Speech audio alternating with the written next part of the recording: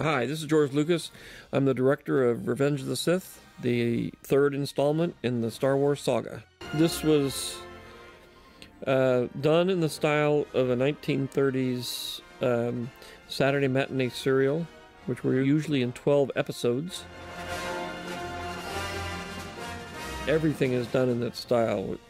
Everything from the acting to the design of the crawl to even the story elements are based on a particular style that was very, very prevalent in the 30s. In this particular shot, because this sequence goes on for a number of minutes, this is probably the longest continuous shot, single shot, in any of the films. I wanted something that says war, introduced our two main characters, which we can recognize by the two ships, and establishes the fact that there's a battle, but sort of reveal things one at a time. Now that we have digital technology, we can actually do a shot like this, which we struggled with back in the old days. So this was sort of a way of making our dreams come true at ILM and also just as a filmmaker. The piece flying out of the explosion and hitting that Star Cruiser is it's a kitchen sink. The ILMer said there was so much in this shot that there was everything in it but the kitchen sink. So now we put a kitchen sink. This shot, we established, I've got to set up the fact that the clones exist. So the shot with the two clones, you see both of them and they look kind of like, it's a subtle way of setting up the reality of clones. There's a lot of exposition that's going on in this first few shots. Everything from early X-Wings to old Vulture droids. And then to make an exciting sequence that has some suspense in it. I wanted to do a different kind of space battle sequence, so we invented these little droids that come out of the missiles. It was just a different way of approaching and missiles blowing things up, and I wanted to do something that was a little bit more interesting and odd. The point of this beginning here is that we now establish that Obi-Wan and Anakin are partners, that Anakin is no longer a Padawan learner, that they're friends, and they rely on each other, which is important to develop so that when we get toward the end of the movie, we understand the tragedy of them having to fight each other. This sets up that they're equals, even though Anakin kind of makes a few mistakes, Obi-Wan makes a few mistakes. One isn't significantly more in charge than the other, which is the important part of the sequence. I also like the idea of having a little duel between R2 and one of the buzz droids so that we could make R2 more of a hero. This is his action picture, and so anytime I had a chance to put R2 in an action sequence, I tried to do it, because I knew in the first half I had a chance to do that, but then in the second half, the droids, almost everybody drifts away. Every movie has, I have a bad feeling about this. It's sort of our little joke line. This whole rescue bit is about 20 minutes of the movie. Originally, it kind of had more action in it. It was a little bit more intense, but then I decided to give it some breaks. So we have an action sequence and then a little bit of a break from all of that to kind of get our wits about us. And then I go into another action sequence and then another break. But taken as a whole, it was meant to be one long, intense action sequence. This sequence in the elevator is as much to, again, give R2 a little bit of space and give him a chance to be in the movie. I love R2, and I wanted to get a chance to have some fun with him at the very beginning of the movie when I knew I still had time to do that. And again, build up the relationship between Anakin and Obi-Wan, because I wanted to make sure people felt they were very comfortable with each other and friendly with each other and sort of had gotten over this petulant rivalry that existed in the last movie. There was a lot of discussion to pull this sequence out of the movie, but it's one of my favorite sequences, and I refuse to let it go. And I like R2. From my point of view, I think this is, for R2, the funniest sequence for all the R2 fans, which I'm one of the biggest ones. I had Christopher Lee for one day, and he was having a hard time doing fighting, so we shot all these close-ups of the dialogue and the very extreme close-ups. The major issue here is I put Dooku in after Darth Maul was killed to establish that the Emperor's assistant, or the other Sith, could take Jedi and convert them. In this particular case, the idea is that Palpatine is testing Anakin to see if he's strong enough to become his apprentice. And he doesn't tell Dooku what he's actually up to.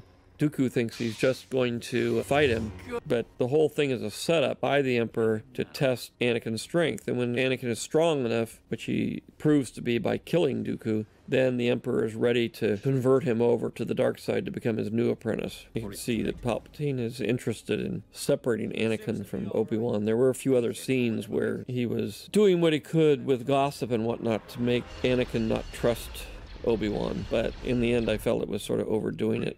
The sequence with the battleships at each other is from an old pirate movie or an old seafaring movie from the 1700s, where the two battleships go next to each other in just point-blank range, trying to blow each other out of space.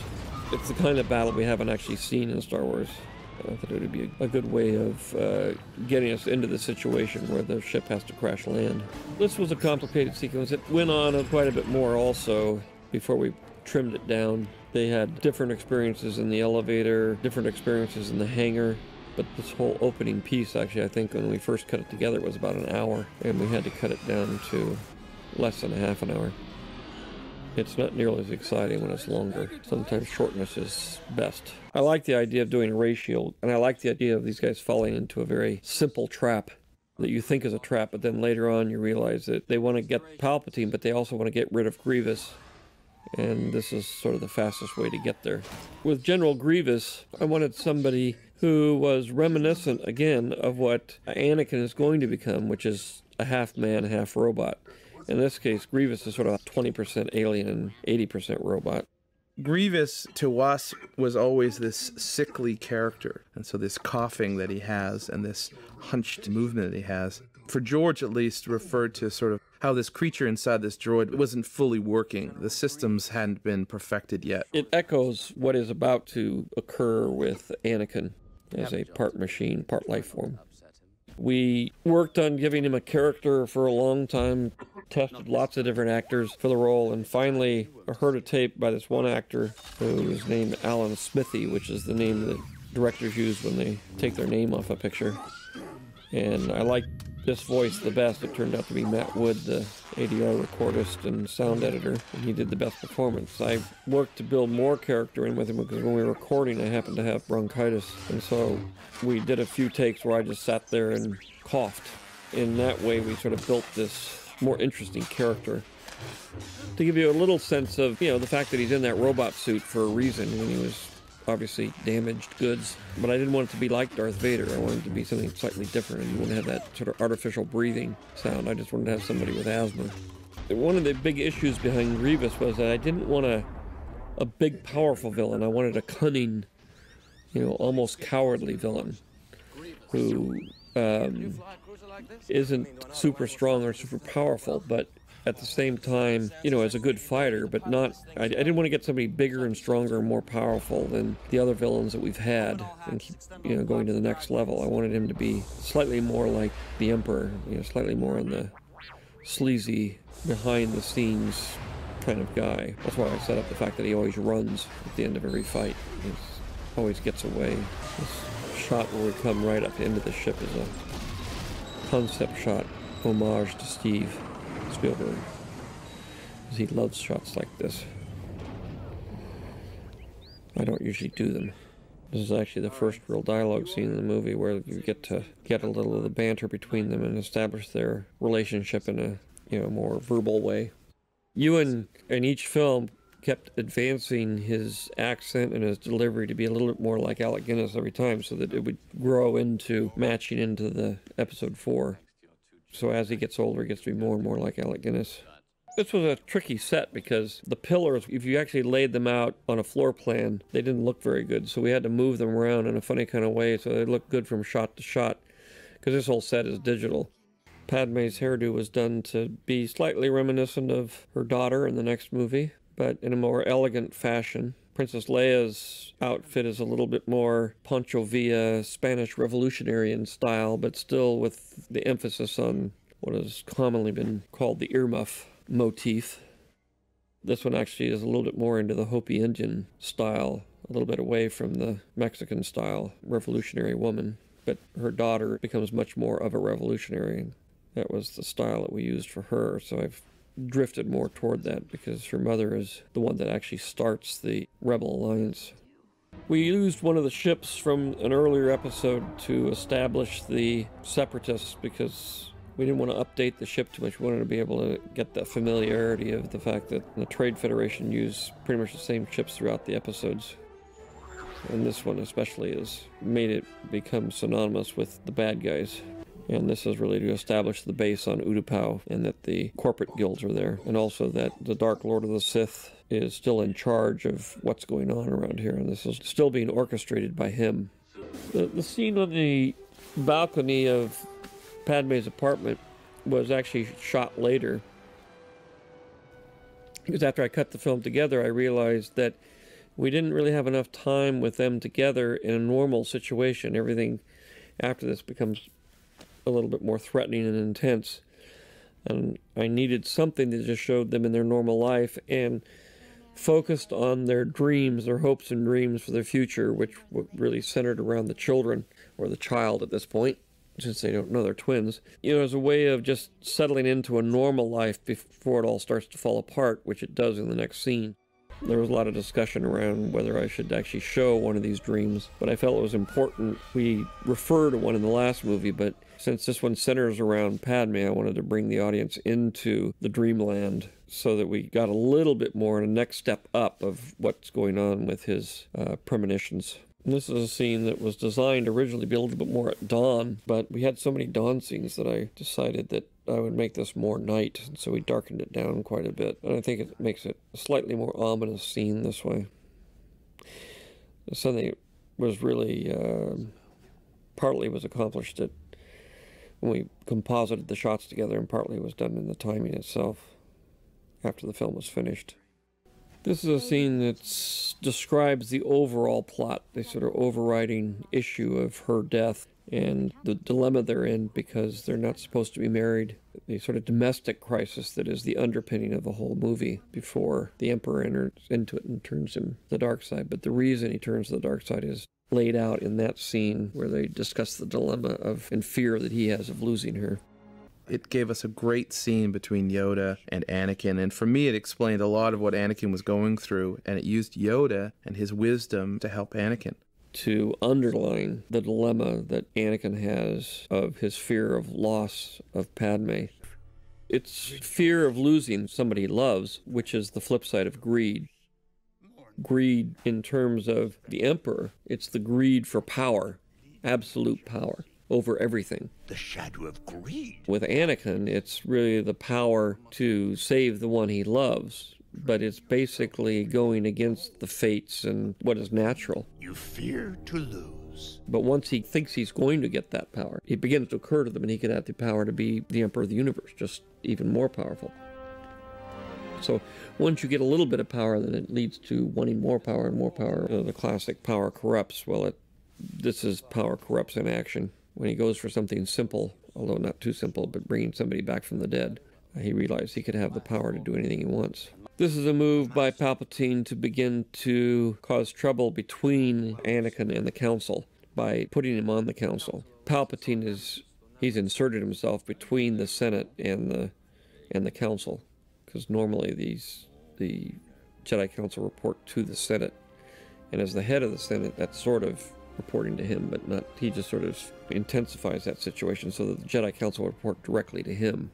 When I first started making the film, it was during the Vietnam War, and it was during a period when Nixon was going for a third term, or trying to get the Constitution changed to go for a third term, and it got me to thinking about how democracies turn into dictatorships, not how they're taken over, or how there's a coup or anything like that, but how the democracy turns itself over to a tyrant. And so I went back and I looked at how after the Senate in ancient Rome kills Caesar, they turn around and give the empire over to his nephew and make him emperor. And then at the same time, it's with the French Revolution, after they've gone to all this trouble to have a revolution and get rid of the king and all the people in power, eventually they turn the democracy over to Napoleon and make him the emperor. So it has to do more with a historical precedence, and it does happen a lot, more than one would think. Usually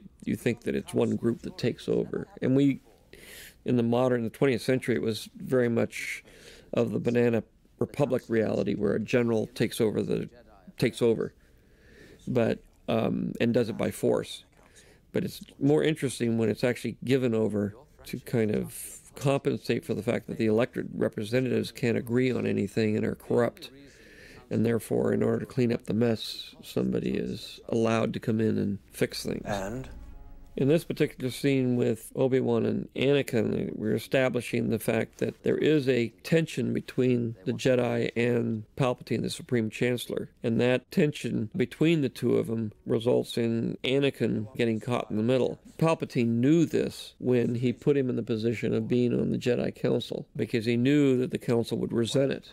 And Anakin even knew the Council would resent it. But when he's actually put in that position, it begins to create a huge amount of tension, ultimately between the Council and Anakin. And even though Anakin's still loyal to the Council, he's in a tough spot.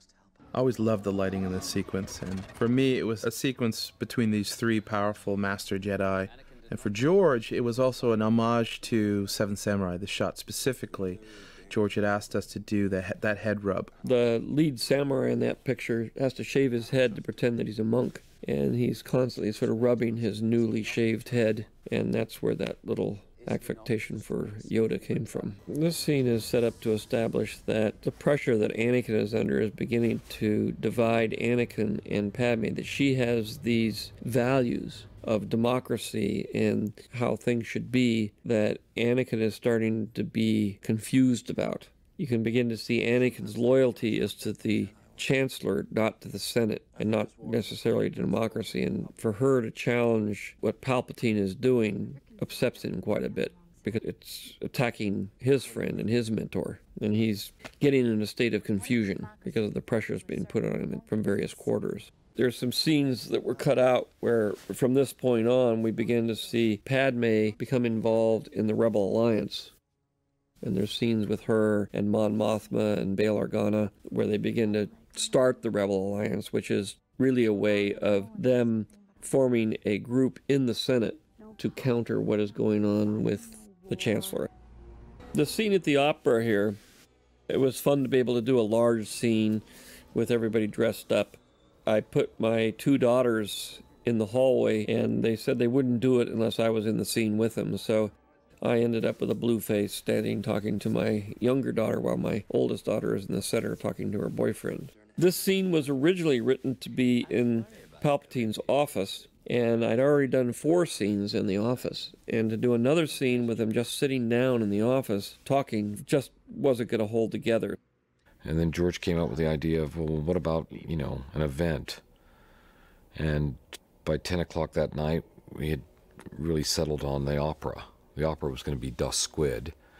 It would be in Palpatine's opera box. I got the art department to give me some chairs, to build some chairs for me overnight, literally. And then we put him on some blue platforms, and I called up ILM, and we started designing this, what we call the water ballet. We call it Squid Lake, done by the Mon Calamari dancers, because it's Admiral Akbar's home planet ballet troupe.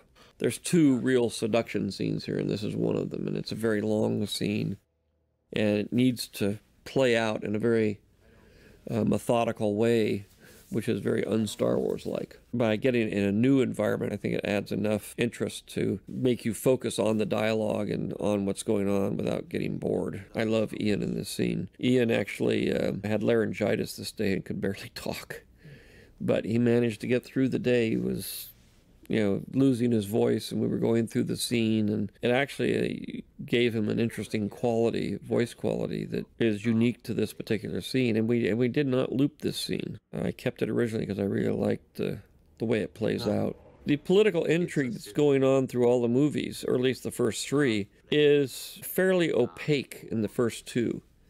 And it has to do with commercial interests and corporate reality and the machinations of the Senate, and it's also Palpatine's rise from just a senator to a chancellor, and then now from a chancellor to an emperor.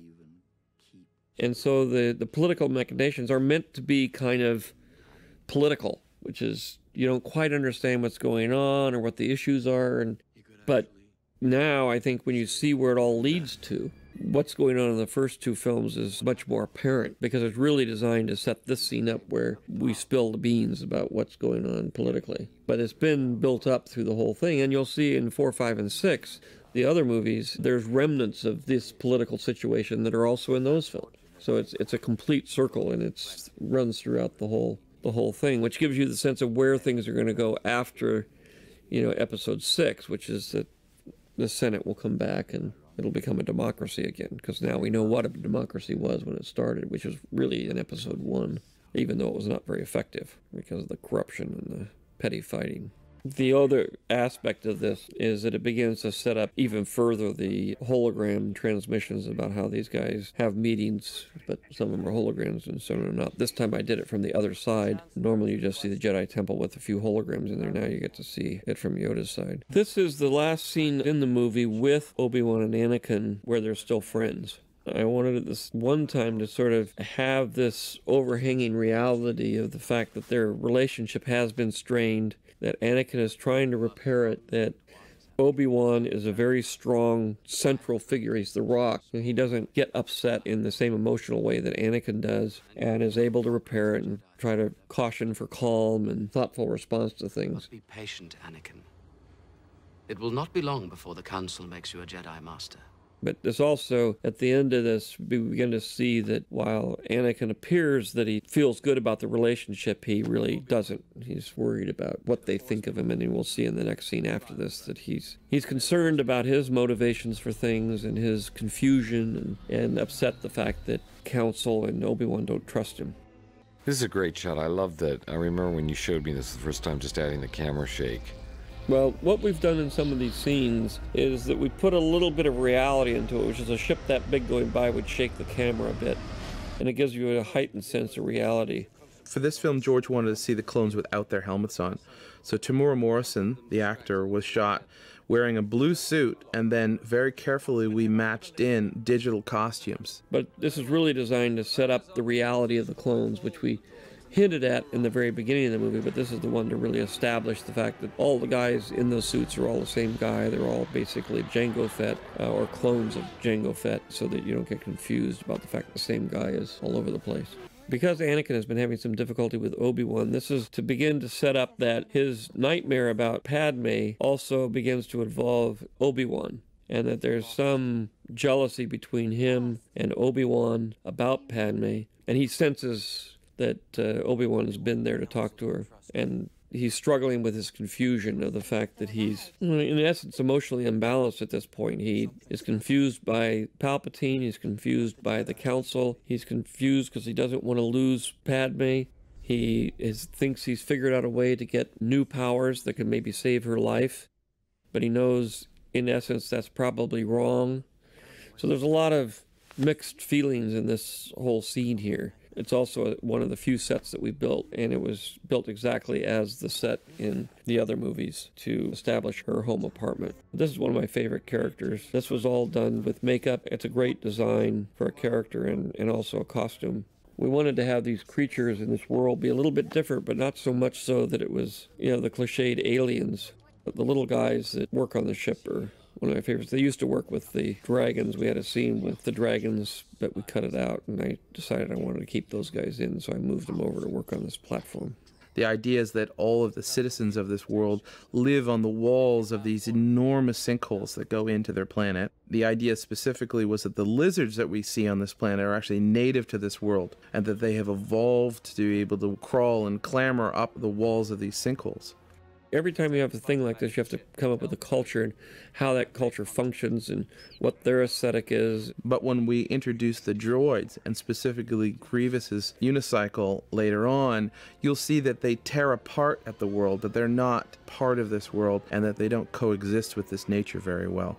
There was a lot more in this film with Boga, the giant lizard, But again, it was one of those things where we got so infatuated with a little offshoot of an idea that the story gets lost and we have to sort of rein ourselves in and focus on the story and slow down on having a good time. And I'd always wanted to do an actual sequence with a Jedi riding an animal other than a tauntaun, which was not really a Jedi. I wanted to do it with a Jedi with a sword and the whole medieval look and feel to it, and this was my chance to do that. I especially love the score in this area. Johnny Williams' music really adds a certain bizarre quality to the way this whole thing works, because it's a theme we're really familiar with, but it's done sort of in minor chords and with a different, arrangement, and it really is a kind of eerie, nice feel to this whole sequence as he sneaks up on General Grievous. Hello there.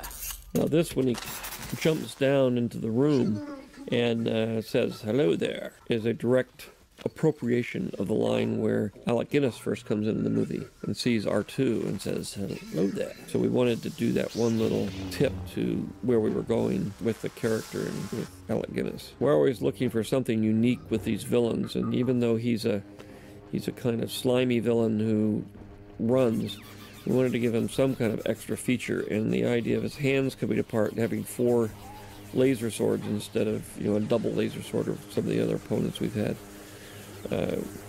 seemed like a really fun idea. The trick part of this, it was very hard to shoot because we have a stuntman being General Grievous, but obviously he only had 2 hands, and to develop a way of fighting where actually Ewan had to learn how to do this thing, and the stuntman did one section of one hand and the other section of the other hands to kind of give him a sense and an idea what it'd be like to fight somebody with 4 hands, 4 things. But it's still a kind of tricky maneuver. We did end up cutting the extra 2 swords off pretty quickly in this sequence. One of the larger parts of this sequence was Obi-Wan on a lizard chasing Grievous on a mechanical scooter. And when Steve Spielberg was bored, I let him storyboard some of these sequences. And we sent Dan Gregoire, our animatic supervisor, to New York, and they came up with this outrageous chase sequence. It was about 40 minutes long. It was just magnificent. I mean, it was like a whole separate movie. But it just didn't make sense to go off on an edge and shoot it when there's still the story of Anakin and Palpatine to deal with. We had this running gag of Obi-Wan constantly reminding Anakin throughout these things of not losing his lightsaber, and methodically through all these films, the Jedi have an interesting way of losing their lightsabers, which is kind of a running gag. I love Sam Jackson in this scene. He carries such force with him in his scenes. This is a very short little scene that shows the direction that the Jedi are going, that the Chancellor is, or the Emperor is anticipating, and uses really to seduce, ultimately, Anakin in the next scene. Originally, this was written where Anakin was actually seduced in this scene, and he became the Sith pretty much in this scene. At the end, in this one, when faced with the reality, he stays a Jedi, and he says, "I'll get to the bottom of this, and I'm going to turn you in." But originally it wasn't like that. He kind of got more sucked into the idea of becoming a Sith Lord and saving his wife. And it just didn't play that well in terms of how fast he converted. So it seemed to make a lot more sense to have him stay loyal to the Jedi as long as possible, which meant later on in the scene with the fight with Mace, we redid that scene. And at first, there wasn't the part where the Emperor gives up and says, "Oh, you got me, you got me." It was basically the scene without that, where it just gets more intense, and then finally Anakin breaks down and saves him. But it didn't have the same thing as that pause in there where you think that and it also makes the Emperor a lot more slimy. It's really fun. It's a fun, dramatic thing to deal with. Once I got rid of Obi-Wan's sword, I thought it'd be funny for Obi-Wan to use the staff and ultimately use the gun, the weapon that most Jedi sustain the most to kill the villain. It's the least likely weapon for him to end up destroying Grievous with. Mostly this was a play on a Jedi with a gun, which you don't ever see anywhere else. This was another scene that was added after I changed that scene in the office, because once I had Anakin say that he was going to go tell the Jedi, I actually had to shoot a scene of him going and telling the Jedi. There was a lot of good factors that happened when I changed that. It strengthens a scene when Mace comes in. I mean, it meant that when Mace entered the room with Palpatine, he knew that he was a Sith Lord. It works actually much better that when he comes through that door, he knows that he's going to arrest him. He knows that he's the bad guy. which works a lot better. After this scene, I needed something that sort of remind people that the real issue here is trying to save Padme, and that that's what his conflict is, and that's why he's emotionally going back and forth. And it's very easy to have the audience believe that Anakin is miffed because he doesn't get to go on the mission, that he's angry because he's not a master. And this scene is really designed to remind you that his real problem is that he just doesn't want to lose her, and he knows that if the Emperor is killed, then any chance he has of saving her is going to be gone. The Emperor is his only hope to saving her, which obviously drives him back to the Emperor's office. But it wasn't really until I cut it all together and looked at it that I said, okay, now I can see what the problem is and how to solve it. Then I added this thing where he goes back to the Jedi Temple and comes back to the office rather than staying there. I needed something that was just about them. And at this point, as I laid the movie out, it was very clear that we needed to be reminded why Anakin was turning, although it was put in there very strongly. It wasn't strong enough. There was a great deal of work put in on these sword fights because there's so many of them that we had to make each one individual. Each one have its own personality that reflected the two opponents and their skills and how they would adjust. The sword fight between Palpatine and Mace is different than the one between the Emperor and Yoda, even though we wanted to have sort of similarities but make them different enough to where they don't get incredibly repetitious. This has got more sword fighting in it than all the other movies put together. This shot where Anakin walks through that little antechamber is one of my favorite shots because the whole thing is a matte painting. Okay, well, this sequence always started out with Mace overpowering Palpatine, and then Palpatine using his powers to try to destroy Mace, and Mace deflecting his rays with his lightsaber. And it always was that Anakin cut the lightsaber out of his hand. But this part where he pretends to lose his power and be weak was something that I added later. Because it moved the point where Anakin turns down to this moment right here. And you can see that that it's very clear that he wants him to go on trial so he can pump him for information about how to get these powers. Sam Jackson wanted a very spectacular death, so that was the only thing he requested of in a purple laser sword. So it was an easy thing to do in the nature of the way this sequence works, but he was very involved, and he just didn't want to be killed in the dead of night, stabbed in the back or something. In this sequence, we lowered the Emperor's voice to make this transition stronger and to make it creepier. Because now that he comes back and he's all looking weird, we wanted him to sound weird also. And then we very slowly take him back to his normal Emperor voice, which is a little bit different than his Palpatine voice. But that's more of an acting thing. This is actually, technically, we added a little reverb and made it sound a little creepier. Because we wanted this scene to have a little extra creepiness, because it is Rise Lord Vader is, again, one of those key moments in the movie that you want to have a little bit more theatrical than anything else.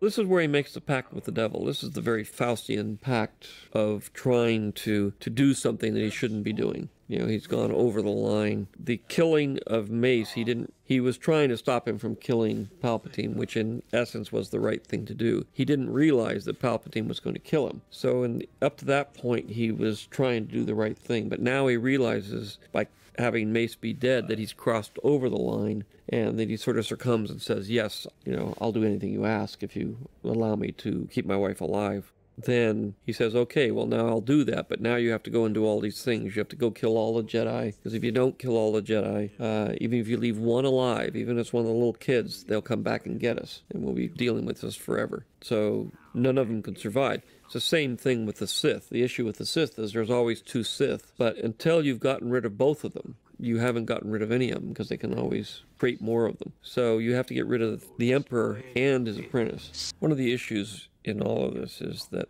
the bad guys think they're good, and Lord Sidious thinks he's bringing peace to the galaxy because there's so much corruption and confusion and chaos going on, and that now he's going to be able to straighten everything out, which may be true, but the price the galaxy's going to have to pay for it is way too much.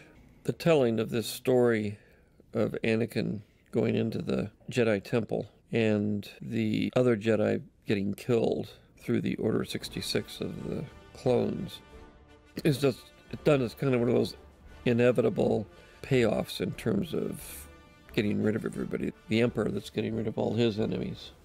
But there's a certain inevitability about it all, and a sadness to it. I was always worried in episode 2 that I was giving away too much in terms of people asking questions about where did the clones really come from. Because if you go back, they mention the fact that Lord Tyrannus and Count Dooku are the same person, Darth Tyrannus, and that Darth Tyrannus is the one who started the clones. So if you're paying attention, it's very easy to figure out what's going to happen to the clones. I mean, if they're going to be the ones that betray everybody. Tough to put in things like that without giving everything away. This is one of my favorite planets. When we finally got a chance to create a completely otherworldly environment, usually it's based on some kind of reality, but this one we went out a little bit further, a little more fantasy-like, which I enjoyed. I mean, it's always a little tricky to do that without making it look dated and funny and weird, but I think we managed to pull it off for a very brief moment there. This is one of my favorite Wookiee fighting shots. I love the fact that they're flying around on those things and the wind is blowing. The thing with the kids was very necessary to establish how far down the road he'd come to do something that this brutal and barbaric. And it had to be in there, but I definitely didn't want to show it. It was really in the editorial process that the idea of intercutting her with him at that moment where he's at his very worst with her worrying about him. That juxtaposition works quite well because it reflects as much on the slaughter of the children as it does on her concern about him, even though she doesn't know that the children are being slaughtered. But it gives you this very strong emotional connection when those two sequences are pushed up against each other. This actually is one of my favorite digital scenes. All these troopers are digital, and the acting in it is so good, so realistic. Just the little moves and it's still the nuance of it is fantastic. This is my son who was still a little boy when he did this, and now he's 6 feet tall 2 years later. There's a real art to doing wipes. You really have to be very careful about what is the story elements that you're telling, so that the transition could be very soft or very hard, and then what are the two shots that you're going from and to, so that the graphics of the shots play into the wipe. I wanted to add this little scene in of Yoda saying goodbye to the Wookiees, give the Wookiees a chance to also have some scene other than battle in the movie where we got to know him, and also acknowledge that it is Chewbacca. It's mostly just to give recognition to Chewbacca and let the Wookiees have a little bit of a dialogue scene together. One can now assume that the Wookiees all leave the planet and go off and find mercenary jobs throughout the galaxy, being co-pilots in smuggler ships and things like that. It's interesting, this set in a lot of the screenings has gotten a huge reaction, and at first I didn't know what they were reacting to, but then I realized it was the set. As we go on, you'll see that the set really establishes the beginning of the next movie. The last dialogue in this movie is R2 and 3PO, and they're in the same location as they are in the beginning of the next film when they have the first dialogue. This is where we move into a bit of a montage. The scenes in this section of the movie after the scene here with Padme and Anakin start to move pretty quickly. A lot of very short scenes. It's very hard to write this sort of thing. You really have to see it on the screen to see how you intermix the scenes and how you intercut them to get the maximum emotional impact. I like this scene because he's lying to her and he's rationalizing it at the same time. By saying he's doing it all for her. He's loyal to the Senate and Chancellor and her. But in the end, he's twisted every fact to his own rationale to make it seem like it's okay. But in the process of lying to her, he's actually just lying to himself and rationalizing his behavior. Because he knows he's wrong, but he won't admit it. But for me, this is a scene that says that she could never fall in love with him. She's obviously in love with him, but she could never live with him. Because he's too far gone that he could murder a bunch of kids and then go and rationalize it to her as just doing his job. It was an eerie experience working on this set because it's like Tatooine. It's one of those, such an iconic set that it's like being thrown back in time 30 years. Here we are in Mustafar. I knew I had to have a volcanic planet, and I knew I had to have a society there, and that they'd be sort of capturing energy, but I didn't quite know what the energy would be or how they would do it. So there was a fair amount of time spent trying to solve just technical problems on this planet.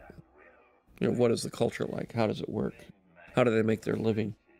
What do they get paid for? What is their purpose there? They collect energy. That's what I decided they would be doing here. And those arms are collectors. And then they would also collect heat. I mean, they collect the lava, and they process the lava and test it, things like that. But the primary issue here is collecting the energy.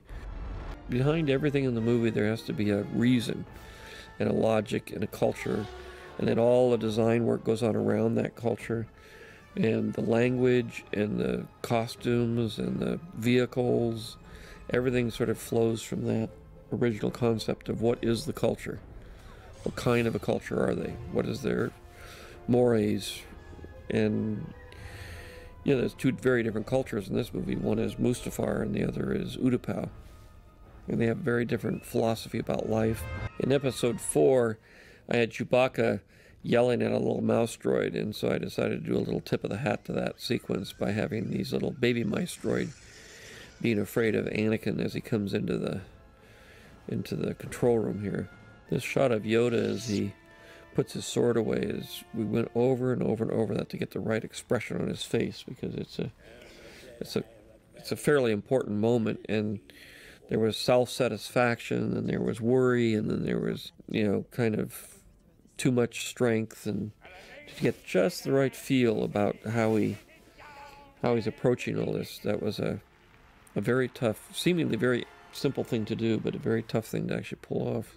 This is a piece that's a little bit of a tip to The Godfather. This is where, in The Godfather, he's doing the christening of the baby, and at the same time killing all of his enemies. And that's kind of what's going on here, is the emperor is declaring the empire. At the same time, he's wiping out the last of his allies, really. It's contrasting those two events against each other, which always works.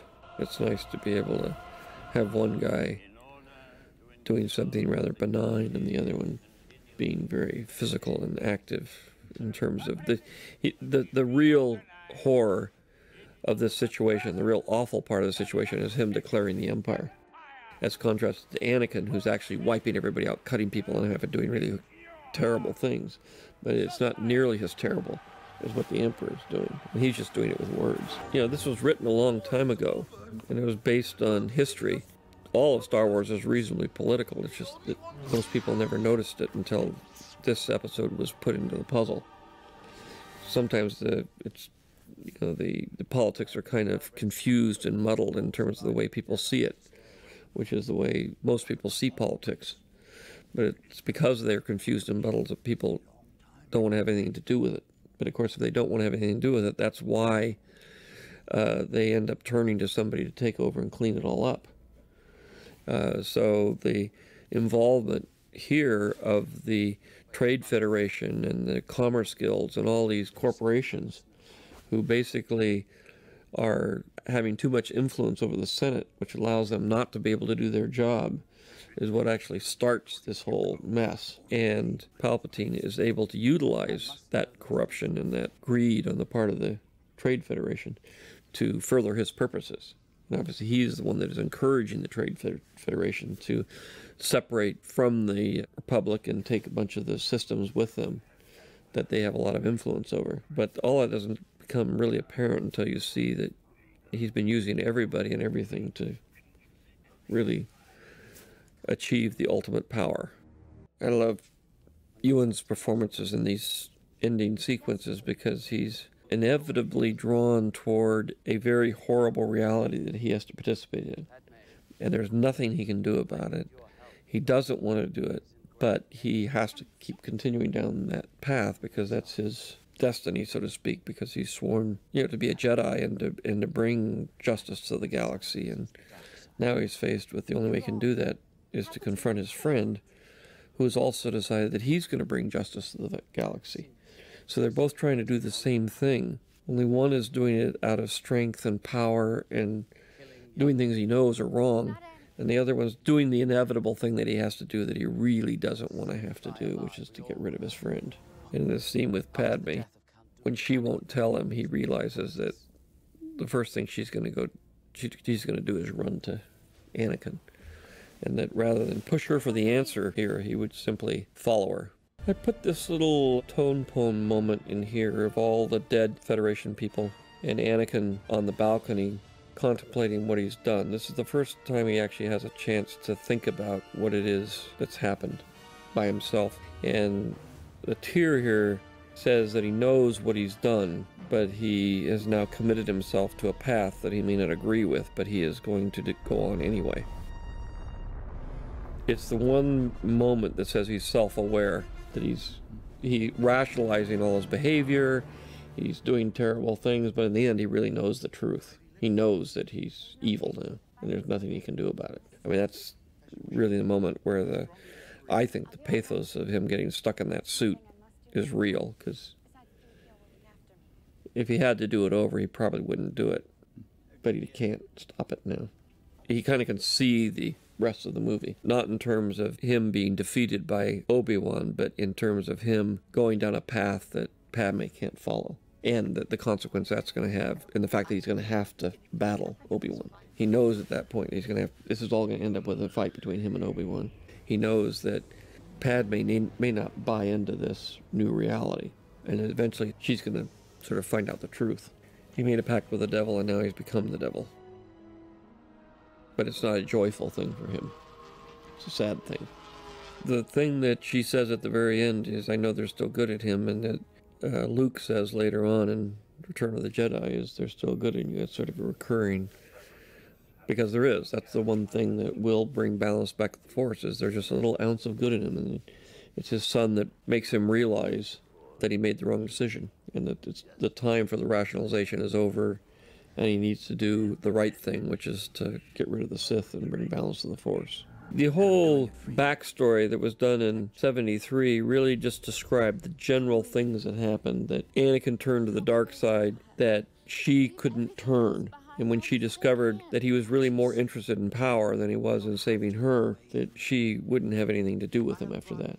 So that was about all there was to this scene, in terms of when they confront each other. It's really about her realizing that he's changed and that he's interested in becoming the Emperor of the universe, and that this isn't the guy she fell in love with. He's turned into a monster. And him, in his possessiveness and his need for greed, becoming extremely upset that she's not going to follow along. And then when he sees Obi-Wan, that sets him off. Earlier, and through very incarnations of the script, there was much more of a personal jealousy between him and Obi-Wan, but I pulled that out. Now it's just she's betrayed him because she brought him there to kill him. One of the problems of Sith is that they're quick to anger. This scene with her, it was very important that we sort of set it up to the point where he chokes her, as he does with one of the generals in Episode 4, but at the same time he doesn't kill her or anything. He just causes her to faint, but that you get to see that flash of anger that he now doesn't really have much control over. The whole point of a Jedi is you can completely control your anger. Now he's at a point where he can't control it at all, and it's because of his need for control and power and being very upset when he doesn't have it. Obi-Wan's going to inevitably try to stop him. Don't make me kill you. And now he's assuming that she's in league with Obi-Wan, not necessarily in a love relationship or anything, but in the basis that they're both on one side of the path, or going down one path, and he's going down the other. The sword fighting in this between Obi-Wan and Anakin is just really incredible. I mean, they practice this for like 3 months. It's not sped up, it's really the way it is, and they are really fighting hard. We went through several kinds of swords, bamboo and then metal, and then finally we ended with carbon fiber swords, because they would bend them or break them, or they were really hitting each other very hard, but they were moving very, very, very fast. It was astonishing to watch them on the set. Now this fight, when we get into it, I decided that eventually it would be partly like Yoda was in the last fight, but when we start out, it's mostly done with close-ups. there's a lot of pauses in it and not much fighting. And then later on it becomes a little bit like the old film where there's a lot of very fast fighting. And then we moved on to the pod sequence, which was to give it a different feel. But you see here, it's mostly they make moves, they stop, they make moves, they stop. It's not a lot of the really fast stuff that we're used to in the other film. I do a little of it later, but ultimately I wanted to get away from the sword fighting into something more interesting and not quite so repetitive. Again, there's a vast amount of sword fighting in this film. The scene with them on the table, there was a whole beginning to the scene that got cut out where Obi-Wan got both of the swords, which is one of the reasons why Obi-Wan is holding Anakin's lightsaber in the beginning of that scene. This sequence where they're fighting was so fast on the set that when they finished this, the entire set broke out in applause. This is where the footage from Mount Etna really comes in to play, because you just couldn't do spewing volcanic lava. We can do it flowing, but you just can't do it being shot. I mean, it's really hard. And by getting the real deal, it made that whole sequence work. Because if we'd tried to do it with a computer or some kind of special effect, it just probably wouldn't have. I don't think we'd have ever gotten it right. Ian is so good in this. I mean, just this sequence, when I was shooting it, I was giggling the whole time. See, just so evil. You know, you just sit there and shoot it, and you can do take after take, and he's just this creepy, evil guy. I mean, I must say there's fun in that. I have to admit, when you got a really evil bad guy, it's sort of fun to watch him go to work. I saw it on the news that the volcano was erupting. I called Rick, and I said, you got to send somebody there right away. So the cameraman and assistant went to Italy, rented a camera, sat out there and shot volcano shots for a couple weeks. Well, we were really lucky. You know, I mean, we had 3 years, but you don't really plan on a volcano erupting, but it did, so it was our good luck. In the part here where they hide behind the arm and the sound of the rocks hitting the side of the arm, it's a lot of very visceral. When we did this part where the arm falls, we had to have the part of the set, it's blue, it's all done in blue, but the set had to be able to spin and turn and be on different angles, and every day we would shoot it at a different angle to get it all to come out right. It's very laborious, I must say. This car that Bail Organa drives here is based on a Tucker. I mean, if you were to look at it very carefully. It's another reference to one of my movies. I guess we should have put a THX license plate on it, but we forgot. When we finished this sequence, we'd shot all of the fighting part, but this is one of those areas where we had some dialogue earlier with them on the arm and in some other places that we cut out because it didn't seem to fit in the middle of all the fighting. But I still felt I needed to have some kind of confrontation with him, you know, dialogue confrontation with him in the end. And so this scene where they talk right here on the platforms, I shot later. Some of it was material that was actually in other places, and some of it is new, but I felt it was important that there be some kind of a yelling match or something emotional right before they get into their final episode here. There's a lot of discussion about arrogance, both on the part of the Emperor and everybody else. And so the last real thing that Anakin says, other than I hate you, is you underestimate my power, which is sort of the height of arrogance. But this little sequence down here with him crawling up the side of the volcano and then catching on fire is one of the primary images that was from the very, very beginning. The original backstory, before I even wrote the script to episode 4, was this moment where he's climbing up the side of a volcano and catches on fire after Obi-Wan cut off his arms and legs. And it was really the image of this, which is, that's how he got turned into Darth Vader. You know, just a little, striking this shot right here. It's kind of gruesome, but it's necessary to get him into that suit. And it's also tragic. It also had to be, this has to be done in a way that Obi-Wan thinks that he's killed him, but he hasn't. So I wanted the flames to last until Obi-Wan left, and then they died down and turned off, so to speak. Again, there's a lot in the movies which, in all 6 episodes, where different people say the same line under different circumstances, so it means different things, or it means the same things, or it's ironic. Here is one which is within this movie where the only thing she says is Anakin all right? And then when we get to Anakin, the first thing he says is Padme all right? Which is a kind of recurring technique that goes throughout the movies. And some of it's done as a joke, like I have a bad feeling about this, and some of it's done purely for irony or for some other reason, but it's purposely the exact same line repeated. Tried in a way to use a kind of a musical motif on this where certain refrains keep continuing. You keep coming back to them over and over again. This is a scene where originally the Emperor was pretty dark, and I had to brighten him up so that he's almost like death. He's this kind of almost white-faced figure, rather than a more realistic version, which was very, very dark and like he would normally look under the circumstances. But I wanted him to have that kind of spooky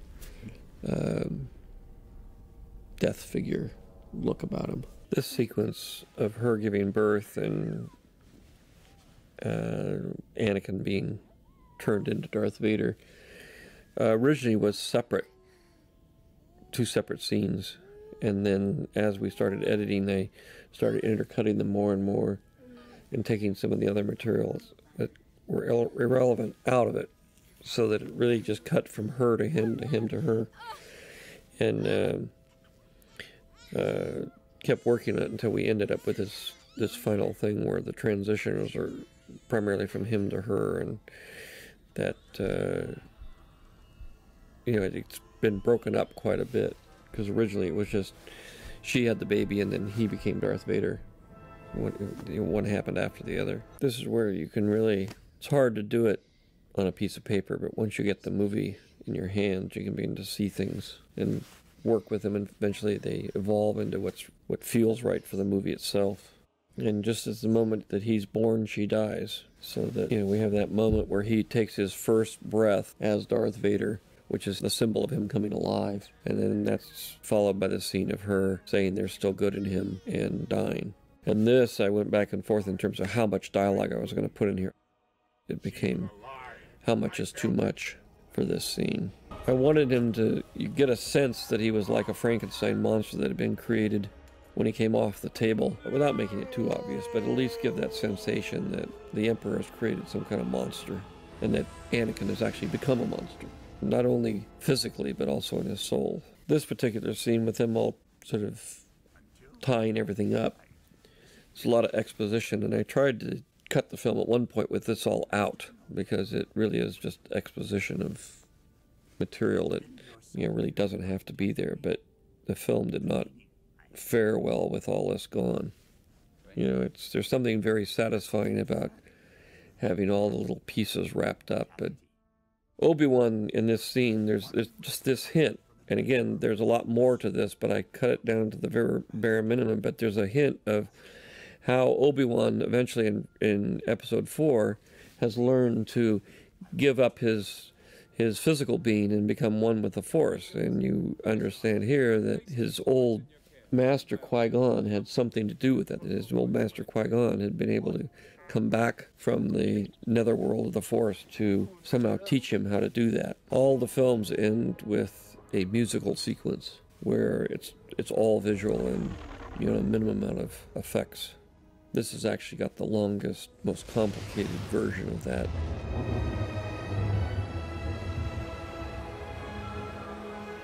But this one not only is an ending, but it also ties up each story and brings it into where we're going to be in the next film. This one, there's a 20-year leap, but each thing is, you realize that Princess Leia is given to her adopted mother.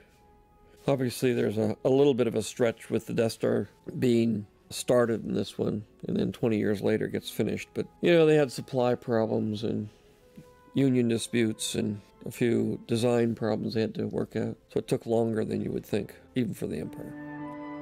Exactly how it is that Obi-Wan turns the baby over to Uncle Owen and Aunt Beru and then goes off into the hills to watch over him.